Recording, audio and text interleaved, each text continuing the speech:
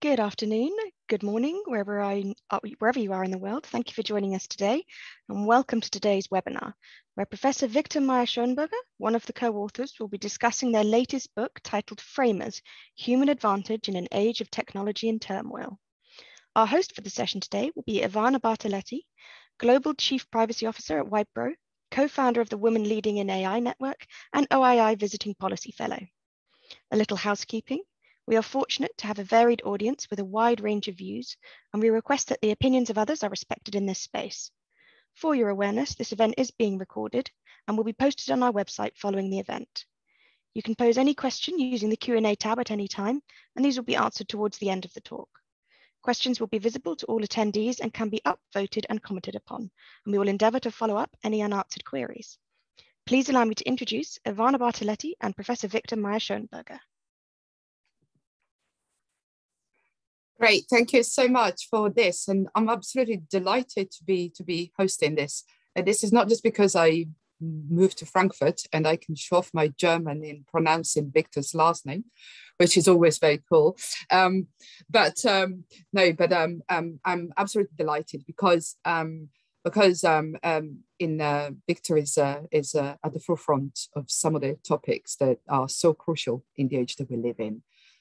He was pioneering the field when he wrote Big Data, and but also in this publication, which he co-authored. I think his work is absolutely pioneering, and not just because we're living with the artificial, we're living with artificial intelligence, and we have to discover, and we're discovering how humanity in the age of the artificial, but also because delving into the issue of framing, and the science behind it. So framing doesn't happen randomly, but the science behind it is absolutely important in the times we live in. So I'm really delighted to welcome you all. And Victor, I look forward to listening to your presentation, and then I'm sure you've been inundated with questions. I already have a few ready, and I've got one or two myself. So without further ado, over to you now. Thank you very much, Ivana. This is wonderful and tremendously pleasurable, a real honor to be talking about framers today. And thank you very much for your warm words as well. Well, framers, our book is about a human superpower, that we are, many of us at least, are rarely aware of. So let me just set the stage and try to also explain how I got involved in writing this book. It's co-authored with Ken Cukier and Francis de Vericourt. Ken, of course, is a senior editor at The Economist, and Francis de Vericourt is a well-known decision scientist currently at the ESMT. So over the last 10 years or so, I have been studying or looking at human decision-making, at our ability or inability to make good decisions, like this bicyclist in the background who has to choose whether to go left or right. And if we look back over the last 40 or 50 years, what we realize is that through path-breaking research done by psychologists like Kahneman and Tversky, we have understood that human decision-making oftentimes is biased, and that our decisions are flawed. They're cognitively distorted. And a lot of times when we read how badly our decisions are distorted, we perhaps want to give up. We are frustrated. But about 10 years ago, Ken and I said, maybe we can't do much about those biases, but we can at least try to help humans try to base their decisions to the extent that they can and want to on facts rather than on fiction, on beliefs. And so we wrote Big Data, and we advocated a data-driven society in which our decision-making, our human decision-making is informed by the data that we have and the analysis of that data. And this analysis of data, of course, has taken leaps and bounds, particularly over the last half decade, thanks to various approaches and tools of machine learning, oftentimes referred to as artificial intelligence. Of course, those in the field don't like that word particularly much.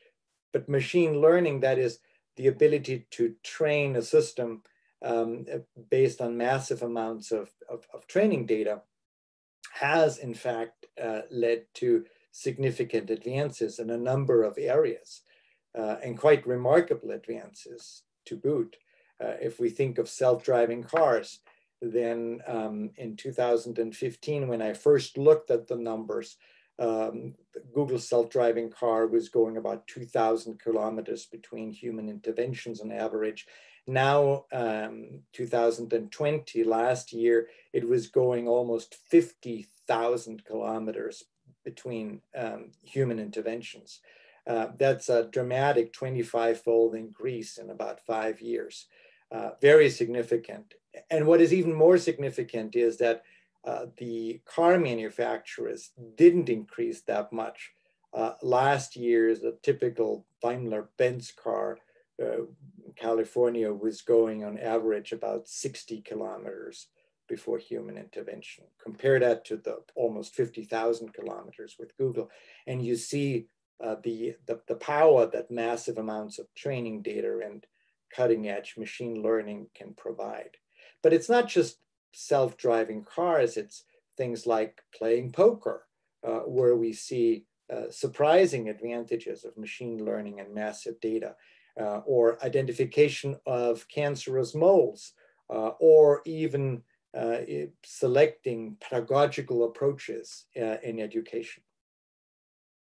All of these successes have prompted some, particularly in the Silicon Valley, to suggest that the future is actually to amplify artificial intelligence, to amplify machine learning decision-making, and to let the machines take over, because human biases cannot be corrected easily.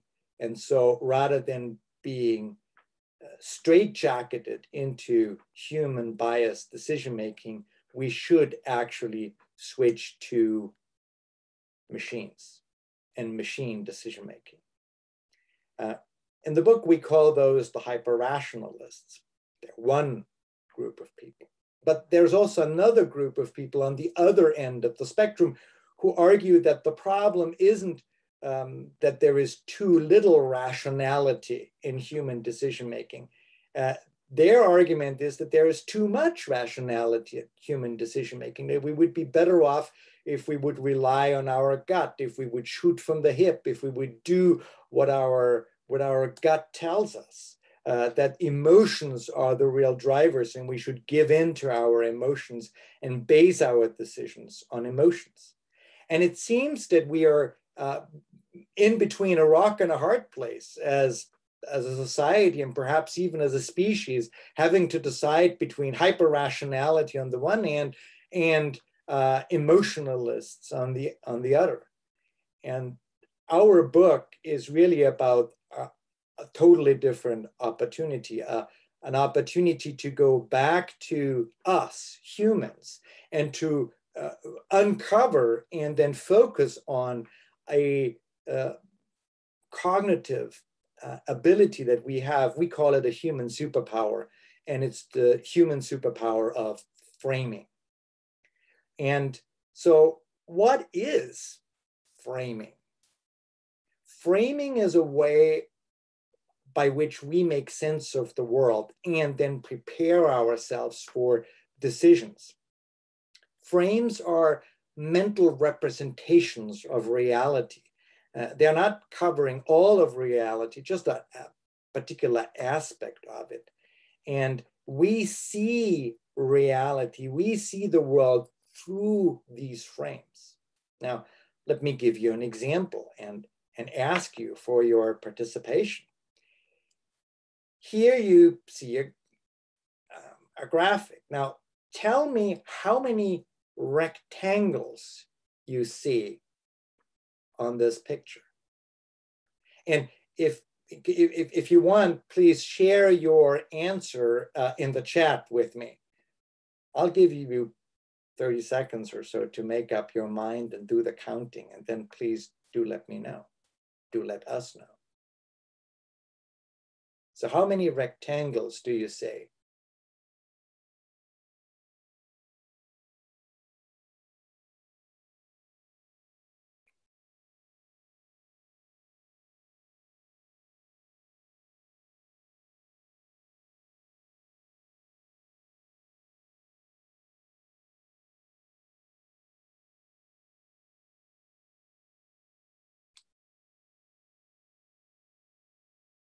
Don't be shy.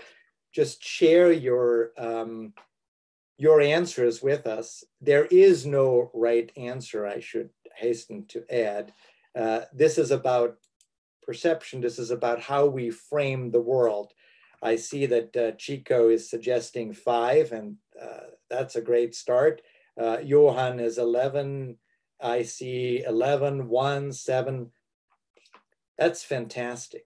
Now, we asked the same question to executives, and here is what they responded to. 14% said 0, 28% said 2, 33% said 5. So Chico, you are in the majority here. And they were going up to 11. So Genevieve, you are represented there as well. What is interesting is that what we see depends on what we understand a triangle is. For those of you who think that a triangle is 3 lines connected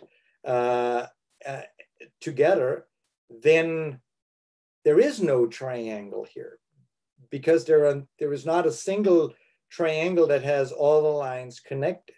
For those of you, of course, who imagine that a triangle is something that has 3 corners, and you can imagine the lines connecting them, you see at least 1, maybe 4 or 5 of them. But for those of you who look at those circles and see that there is a portion cut out and that looks like a triangle too, that adds up the triangles. What frame we bring to see the world depends on what we see.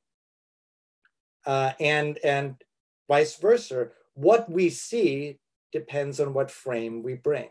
So framing is crucially important, and it leads to very different decisions, not just perspectives on reality. Let me give you an example from a epidemic that happened a couple of years ago, well before COVID-19. It has to do with Ebola, and it happened in Africa. There was an Ebola outbreak, and the WHO, an international organization, and the NGO Médecins Sans Frontières, MSF, were present at the place of the outbreak and were monitoring it. Now, both of those organizations had exactly the same data. But when they looked at the data, when they interpreted the data, they brought to that interpretation, that exercise of interpretation, a particular frame.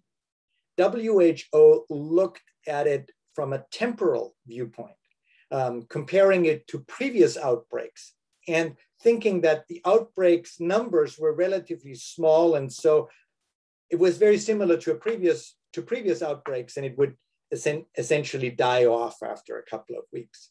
Médecins Sans Frontières brought a geographic frame to it and said, the numbers may be small, but the cases are spread around. And so this geographic distance suggests that the virus may have spread far further than we think. And so MSF was suggesting for a strict lockdown, while WHO basically was suggesting that it would die out by itself. Now, eventually, Ebola did not die out, and it became a full-blown epidemic requiring a drastic lockdown. So MSF won in this particular case, but it's not about winning here. It's about understanding that a different frame, a different mental representation with the same facts will lead you to different decisions, will lead you to see different decision options. It's the same with COVID-19 in the first wave in March and April of 2020. Consider the two islands, the United Kingdom and New Zealand. Again, very different frame of mind.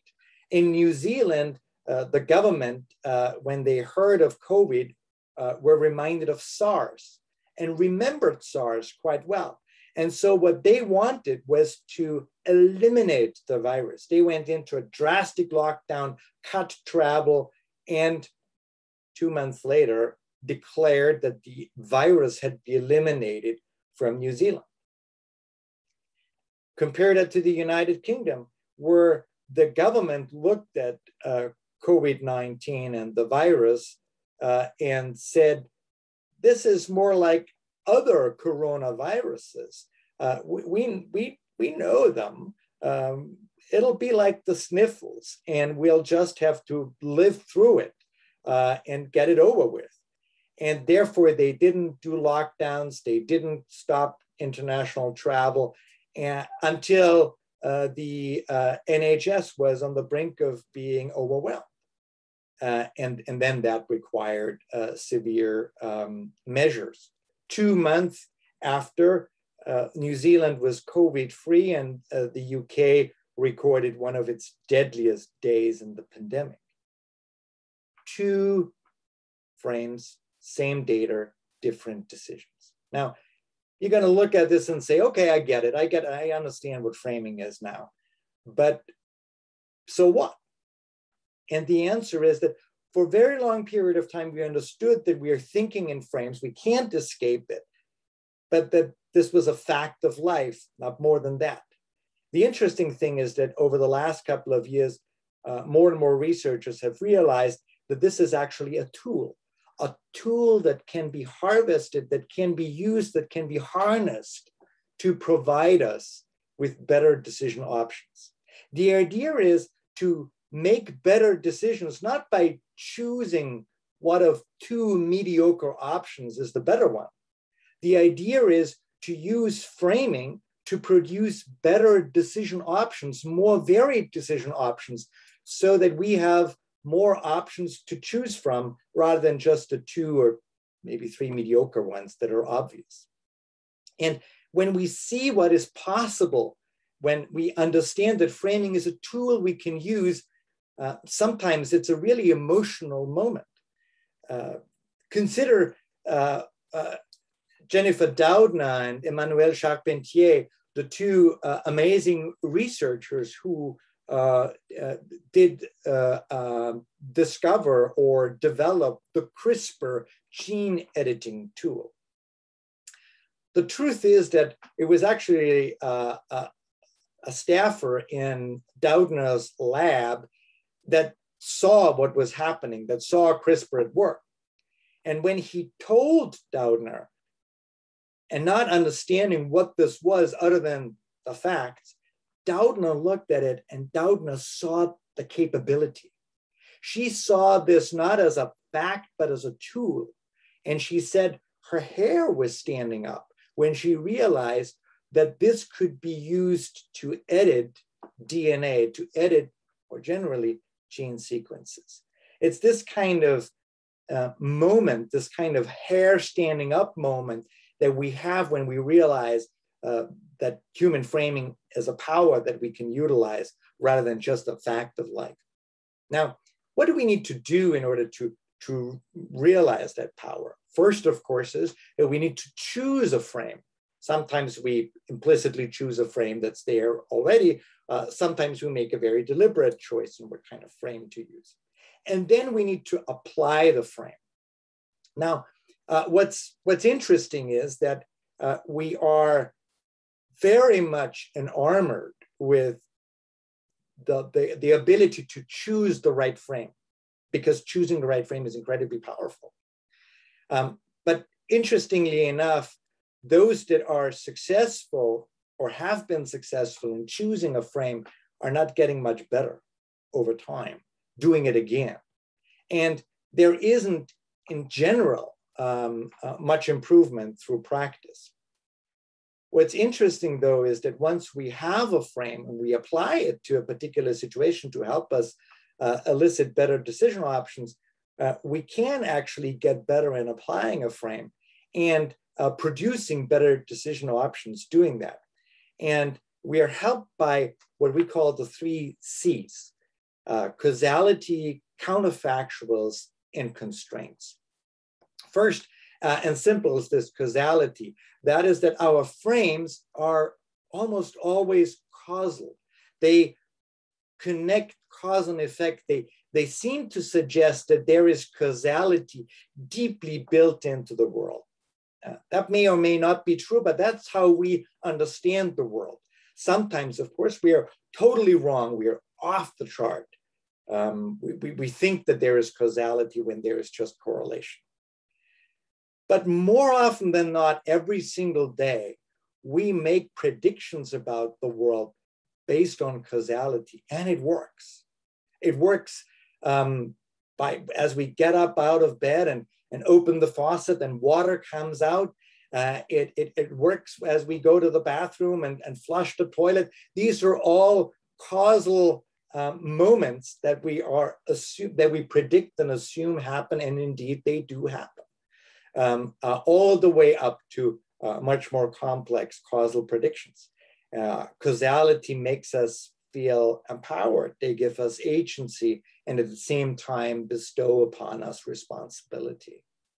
So we have causal templates that are the elements, the key elements of our frames.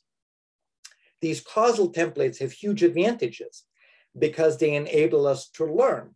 If we have one template in one particular situation and we can abstract and generalize, we can apply it to a different situation, a different frame, a different context, and use the same frame. That kind of speeds up learning. It's what Steven Pinker calls a metaphor niche, or learning from metaphors. And Michael Tomasello is referring to, in a way, as a cultural niche that we have obtained in this world that we are living. Now, causality is only one part of the 3 C's, one part of framing. The second part is counterfactuals. That is, when we think in these causal templates, we imagine not the world that we're in, we are imagining a different world, a world that is slightly different from the world that we're in. It's a world full of counterfactuals. Now, you may be puzzled by the word counterfactual, a rather technical word. Are we really thinking in counterfactuals? Well, let me give you a puzzle again. Think about this. How about you have 2 pitchers? One has a 5-liter mark and the other has a 3-liter mark, and you have a faucet with unlimited water supply. How can you get exactly 4 liters into one of those pitchers? Think about it. I give you a few seconds to think about it.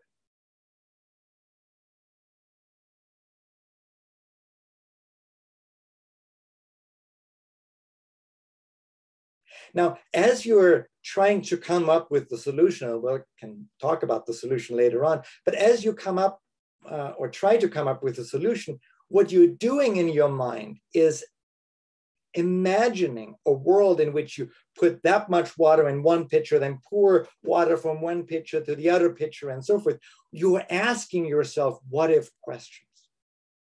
And so what this is suggesting is that we humans are thinking about the options that we have, thinking about the decisions that we face, trying to understand the world through what-if questions, through counterfactuals, through a particular kind of dreaming or imagining that we're engaging. And we're doing it, interestingly enough, from the very early age. You know, toddlers, when they play shop or they play doctor, for years we thought that they were honing their social skills.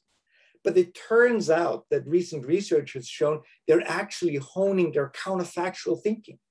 They're asking what-if questions. What if the world is slightly like this or like this? What if this is happening, but not that? And as we're playing through these slightly different variations of reality, we learn to think in counterfactuals and to play the game of life out a couple of moves ahead. That's counterfactual thinking. And we start when we're very young, and we never give up. When we go to the movies, when we read a novel, when we play a video game, we're always thinking in counterfactuals. But importantly, crucially importantly, these counterfactuals are not pie in the sky. They are not crazy freewheeling thinking. These counterfactuals are tightly constrained. They're constrained so that they're only just slightly different than the world that we are experiencing. And this slight difference makes those counterfactuals actionable. Constraining those counterfactuals, constraining our thoughts, much like we use a rubber band to constrain something, is the key to coming up with good counterfactuals, with counterfactuals that are actionable, that are effective. And so constraints are important.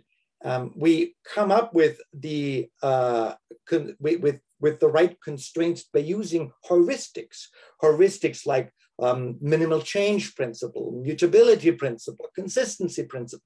But essentially what we're doing is we're playing with constraints. We're looking at some constraints that are loose or that are tight, that are hard or soft, and that generates counterfactuals.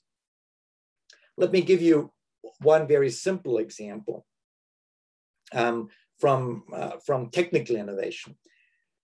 Think about SpaceX and the rocket that lands back upright and can be reused. Reusable rockets, as it turns out, isn't something that SpaceX came up with. In fact, NASA was investigating reusability in the 1960s. But at that time, you know, they thought that they could not reignite a rocket engine and land it back because the sensors weren't there, the processing power wasn't there. It was just too hard to do. And so they said, we have to do something that's easier, and came up with aerodynamic updrift as the key principle to reusability. And that brought them to the space shuttle and the wings. Now, having wings on a rocket is a really, really bad idea. When you think about it, because on the way up, the wing is just heavy and creates aerodynamic resistance. And on the way down, the wing is, because for going up, it needs to be small, doesn't generate enough aerodynamic uplift. So it's really not a particularly good glider. And that's precisely what the space shuttle was. It was dangerous on the way up. And it was a particularly bad glider on the way down. But NASA couldn't come up with a better reusable rocket system because of the constraints, the hard constraints it was facing. Fast forward 40 years later, SpaceX was realizing that processing power and sensors and the ability to relight rocket engines had greatly improved. And so they revisited this constraint and said, that's not a hard constraint anymore. That's a soft constraint. That constraint had become mutable. And so based on that frame of rockets, they could create a new option And that option was the rocket that lands back on the landing strip, upright. That's the beauty of counterfactuals. The beauty of counterfactuals sums up the 3 C's: constraints, counterfactuals, causality. Now, how do we get better at it? You may ask as I wrap this up. Well, I want to share 3 simple ways to get better at framing, at applying a frame and at choosing a frame, both individually and in organizations and societally. But of course, in the book, we have dozens of different strategies that we suggest and put forward. I can only, because of time constraints, provide you with 3. The first one, the most obvious one, is to really harness the power of constraints, to dream with constraints, to think about the counterfactuals that you can generate, but haven't generated yet. The conventional options are not the ones that you want to look at. You want to broaden the option space, but in a very methodical way, in an effective and efficient way. And that is where those constraints come in. Think about what constraints your frames, what constraints your counterfactual imagination, and whether these constraints are still hard, cannot be changed, or whether they're soft under some circumstances. And if so, prioritize those that are mutable, that are actionable for you or for individuals, for humans, rather than those that require more divine intervention. Prioritize those that are small, that require minimal change, and that provide consistency. The second strategy is to not just build up a library of frames in your mind. By the way, students do that all the time, especially in professional schools. The case method is just a way by which we train students to have lots of frames available in their mind. But eventually you will face a situation where you run out of frames to use, where there is no good frame in your own repertoire to use. And that is where cognitive foraging comes into play. Cognitive foraging is running around and informing yourself of interesting things that happen outside of your core areas of expertise, not because you have a direct way to apply them, not because you have an immediate use for those new insights, those different perspectives that you're gaining, but because it keeps your mind curious. It keeps you agile enough in your mind to forage around and to learn new things, so that in case you hit a situation where you need to find a new frame, but you don't have one, you can then go out and know basically the feeling, know the process, know the practice of cognitive foraging. You don't have to start from scratch and take the jump, the plunge into the void. It's kind of a path that we already have tried before, not exactly, but kind of tried before. We have prepared ourselves to take different paths in a way. The third strategy, of course, is to embrace diversity. That is to embrace cognitive diversity, to have a diversity of frames in your mind, frames that may even be contradictory. Now, how can you create, how can you foster and maintain cognitive diversity? Mostly by real diversity, practical, factual, social diversity. The advantage that organizations that are diverse have is that they also oftentimes have cognitive diversity. And this cognitive diversity isn't just the good thing to do. It leads, as we suggest in Framers, to better decision options and therefore improves human decision-making. It's eminently more efficient and effective to have cognitive diversity than to have cognitive monotony. This cognitive diversity and this diversity inside of organizations, of course, can translate into a similar diversity inside a society. There, we need cognitive diversity even more, and we need to embrace the ability of society to have contradictory frames and to accept contradictory frames at the same time. It's what we call pluralism of frames that we need to accept. Because only in the juxtaposition of sometimes quite contradictory frames can we see options and perspectives that otherwise we can't. So, where does this leave us? This very quick overview of what my co-authors and I hope is a far richer and more comprehensive look at human framing. Where does this leave us? Well, some out there suggest that after the pandemic is over, we look into the future, we see a pathway that leads to fertile meadows, that the world is getting better and better and better. And in some way, that's right. We have improved over the last hundreds of years, over the last couple of thousands of years. We are living longer and often better lives, although it has come at a huge cost.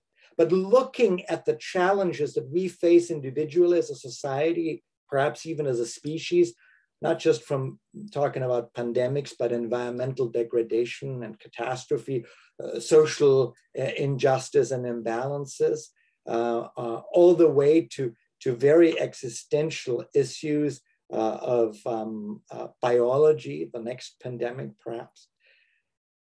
As we face these huge challenges, we think that the hardest part for humanity lies ahead of us.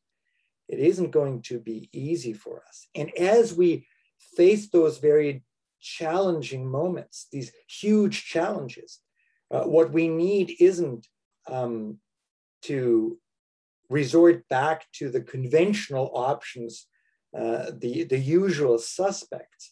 We need to broaden our option space to come up with better decision options than we have, with real innovative new ways to think about problems. And framing is the superpower that we possess to do that. It's crucial that we take the superpower and use it. If the freedom of information, the free flow of ideas and knowledge was the crucial value that brought us that far, that helped humanity coordinate, the next hundreds of years will be characterized by a focus on decision-making. And we improve human decisions not just by better coordinating. We improve human decisions by better framing, by maintaining an agility of mind. It's crucial that we are utilizing the superpower we possess. It's not only crucial, it may be existential. Thanks very much.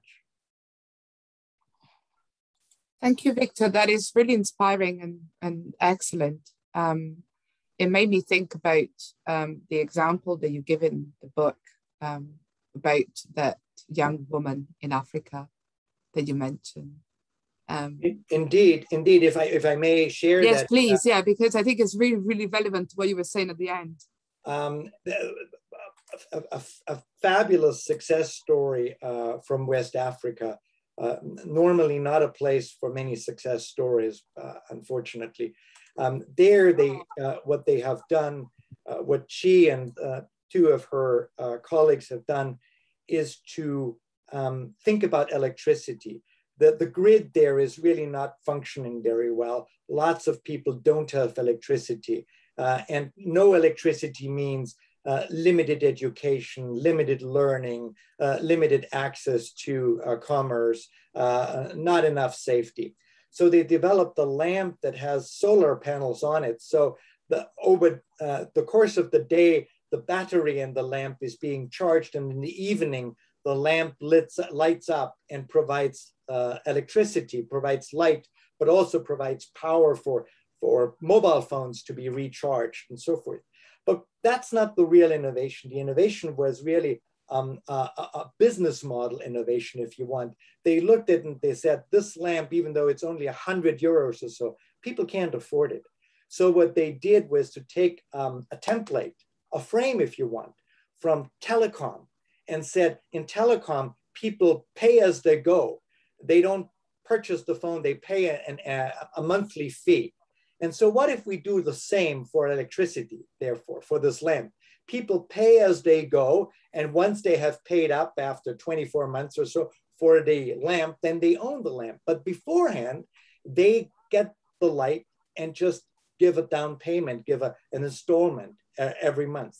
And by doing that, they brought electricity to literally hundreds of thousands of people in West Africa and made a huge difference to society there. Yeah, and I think, I'm waiting for questions to come, but I have one that I wanted to ask you, Viktor, if you don't mind. So I think, it's really fascinating because there is no doubt that we do need new frames and new approaches to things. You know, we can't just, as you say, we can't resort to the things from the past. The world has changed too much. We are in totally different ways of, and even from an economic standpoint, from a legal standpoint, we can't just resort to tools that we've had in the past. But I wanted to ask you questions. And the question is, our ability to see alternative frames, to conceive them, to play and to dream with constraints, as you were mentioning. Do you feel that a lot of what's happening, for example, in our digital ecosystem, do you feel that it is reducing our ability to do so? Don't you think that, that some sort of the world of we're driven into particular paths, through browsing or through activities, doesn't that reduce the possibility to see something else? Mm. In some way, yes. In other ways, maybe no. It depends, as usual, I guess. For example, consider a good video game puzzle, like Monument Valley, a famous game a couple of years ago on tablets, where you were basically navigating an Escherine world, and you would be able to do things that you would normally not be able to do. It was a counterfactual world in a way, but a counterfactual world that you could operate in. It was marvelous. I loved it, but what is interesting, my young son loved it as well, because it stimulates the mind in a very interesting way. It lets you think around corners. And so it stimulates you're generating new options. That's the kind of use of digital tools that I think we should amplify, we should cherish, rather than having Facebook amplify radical posts or so. So in that sense, I think what we need to ensure is that the tools, particularly the digital tools that we have, help us become better framers. AI in itself cannot frame, and we make that argument quite strongly in the book. But what AI can do is to help us facilitate the framing. We give the example that DeepMind's chess program played extremely well, and unlike all the other chess programs, by taking very aggressive stance and by valuing position more than pieces. But it didn't realize that. It took a human to look at it to say, oh gosh, I'm now abstracting from it. And this is the kind of creative synergy I think that we need digital tools to help us create. Yeah, and I think this is This is what you're introducing. It's an important frame in relation to, for example, how we can use these tools in the education systems. For example, there is a debate at the moment that people are having can we use technology, and how far can we go in using technology in schools and education? And then, as you said, there are the purists and the ones who are completely, so there's ideology on both sides. Yes, the education will be completely replaced by computers, be completely replaced by robots. And on the other side, there are the ones who are like, no, we only need the more traditional way of teaching. And there is, there are ways in the middle between all of this. I'm looking if there are questions. Can you see? Yes, I can see. And there was one that was related right to this. Yes. It was how would you advise an OII student to harness the power of framing? Yeah, very very important. In a way, of course, very tritely, but by looking at problems from different perspectives, of course. But there is more to it and more nuance to it than this trite cliche might provide. And let me give you a real world example. My son is 11, and he is currently taking part in an online school once a week called the Synthesis School. The Synthesis School is done by people who did the Ad Astra School for SpaceX. And when they did this Ad Astra School for SpaceX, folks, the fundamental idea was, we don't want students to learn content. We want them to acquire frames so that they build up a repertoire of frames very early on. And whether it's evolutionary frame or the frame of game theory, or whether it's homeostasis as a frame, various different frames. And they came up with a couple of dozen of them. And they're teaching them through games that the students play. And it's amazing. I can have a conversation with my 11-year-old about a game of chicken and game theory and so forth. He doesn't call it a game of chicken or prisoner's dilemma or so forth.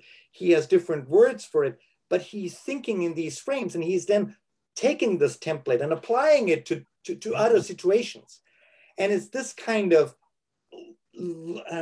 cognitively understanding that what we are good at is creating these templates and then playing with these templates and loosening and tightening constraints and creating options that I would highlight. And when I teach my classes at the OII, that's what I try to do. I taught a class once called Law and the Internet. And at the end of the class, I got a little note from my students, and they said, this was great because it was neither about the law nor about the internet. And it was a phenomenal compliment for me, because that's exactly what I wanted. I wanted to convey, I wanted to communicate that this is about how we look at the world. And as we play with how we look at the world, we play with these frames, as we frame things differently, we open up option spaces and we see opportunities that otherwise we don't see. So that's, I think, a huge opportunity for education, and unfortunately, a big wastage currently in education because it's not done there enough. Yeah. Viktor, there's another question here, which is really interesting, because it's how are decision makers received your book? And it's fascinating idea so far. So when we go and talk to policymakers or decision makers in companies, managers and so forth, they're kind of like, some of them maybe don't get it, but many of them look at it and say, oh, no shit, pardon my French. And it's kind of putting words to what some of them have been doing. And it creates kind of an operationalizable and implementable kind of toolbox for them almost. And I say, oh, now I can do with and deal with this. And I can also make sense of what I'm experiencing, what kind of problems experience, what kind of life decisions I'm experiencing. Very, very interestingly, the reception has been extremely positive. Great. There's a question about diversity. Diversity is so important within an individual and across individuals, yet we face many barriers to putting together really diverse teams. How can we start to overcome such barriers? So what is interesting here is, of course, we need to be far more embracing of social diversity inside the organizations. We need to go sometimes even outside the organizations, bring people in and all the like. But it's really important to also understand how hard it is to do diversity well. Because sometimes you may think you have diversity, but you don't. There is this somewhat controversial example of the study done in Norway, where companies in Norway that didn't have diversity on their boards, particular gender diversity, were forced to bring about gender diversity. And then a couple of years later, after they had brought in more women on their boards, their performance was compared, and it turned out that that there was no diversity bonus. But what is really interesting about this is that these companies that were already the laggards in diversity in the first place may have been very hostile places for diversity. So just having a little bit more gender parity in their boards may not have done much in terms of decision making, as Scott, I think, rightly points out. The other thing, of course, is that many women that they brought along turned out to be family members of existing board members and having been socialized in the same social stratum as the other male board members. That's not real diversity there. That doesn't bring the diversity bonus. Real diversity bonus we get from people who think very different than we do. And of course, getting them into organizations and keeping them in organizations is incredibly hard. In the book, we described that the New York Times brought on board Barry Weiss, a quite outspoken conservative Jewish commentator. She was on board the New York Times and did op-eds for the Gray Lady until she felt she couldn't any longer, because people from the journalistic side were pushing her out, were insinuating that there was no place for her at the Gray Lady, and so there is tremendous cost involved. Diversity is not cost-free; it's costly. But we strongly feel and argue and provide evidence that at the end of the day, the diversity bonus is much larger than the initial investment that you need to make. One interesting element in organizations, though, that we came across, or in teams, is in particular is that it is better for team members to first think about the problem alone for an hour or for two, and to come to the team meeting with strong views. Because otherwise, in teams, you may have the alpha animal in the team, and everybody is converging around the alpha animal's view very quickly. If you have team members think about it individually beforehand for a significant amount of time, their views have hardened a bit. And so consensus cannot be achieved that quickly. And that means we have more discussion. And that means we have more options on the table rather than just the one or two that the alpha animal puts forward or is associated with. There are two questions that are very related in here. We've got a few minutes left, and it's about sort of polarized political frames and also the sort of the role of the media within this, because filter bubbles and diverse information, but less shared understanding. So if you could address that. Yes, and the answer is unfortunately straightforward but incredibly hard, and that is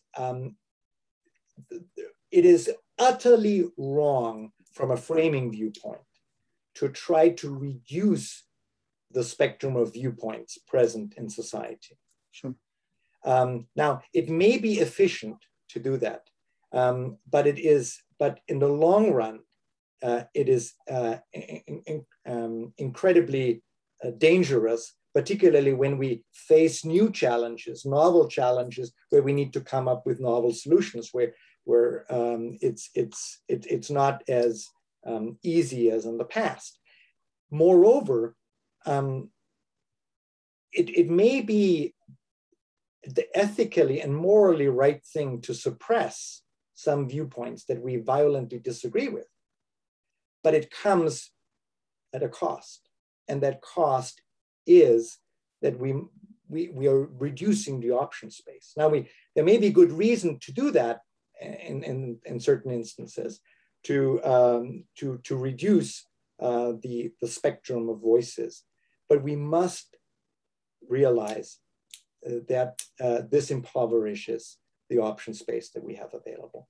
And the biggest challenge, of course, for us as democracy is that after a supposed triumph of the 1990s of the democratic model, we now realize that pluralism is much more than having elections. Absolutely. And last question, and then and is, do you think that we can make greater impact by changing our individual everyday framing, or focusing on larger collective group framing? We have the biggest impact. We have the biggest impact not by shifting frames, by switching frames, but by working within the frame that we are. The frames that we have, the frames that we are far more flexible and elastic as we may think. But the problem for a lot of people, including extremists, is that they're in a frame and they don't understand that their frame is far more elastic than they want it to be. So they generate far less options than their frame would permit. Switching a frame is something, a bit of an art rather than a practice. Working in a frame, with practice, we get better. That's the easiest, lowest hanging fruit that we have. And we need to do that individually, and we need to do it organizationally. There is no either or. Fabulous. Thank you so much. It's, as a comment, very interesting and very, very, very good. And there is also, I think, the link to where to purchase the book is also being published. Can I hand? Yes, you go there. Can I hand over to the host now? But thank you so much. It's been absolutely fabulous to host this. Thank you very much, Ivana. Thank you so much. Thank you both to our speakers for giving us their time and expertise today, and for providing us with an education on our own framing techniques and potential for reframing. And thank you to the audience for joining us. You'll receive a follow-up email in due course and a link to the recording. Be sure to check out our website for our full webinar schedule for this term. Thank you again, and have a wonderful day.